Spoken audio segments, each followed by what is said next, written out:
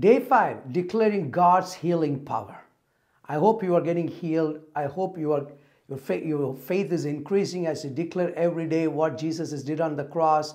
Our God is the healer. He is the Jehovah Rapha.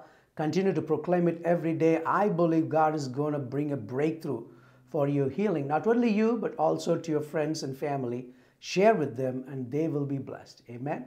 Today's scripture is Acts chapter 3 verse 16. I'm reading out of New Living Translation. Through faith in the name of Jesus, this man was healed. And you know how crippled he was before.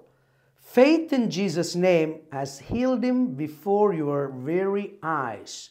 How many want to see and experience your healing and also healing of others through your own eyes? The only way is to use the name of Jesus in faith. Amen. So here is a great example. Peter, John, James went to the temple and they prayed for this guy who was crippled from his birth probably. And he got healed. Through what? In faith in the name of Jesus.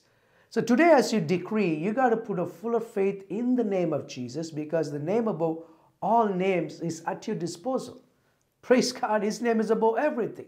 So it's above all sickness, all disease. So as you release it in faith, trust and believe God. He's going to touch and heal us. Amen.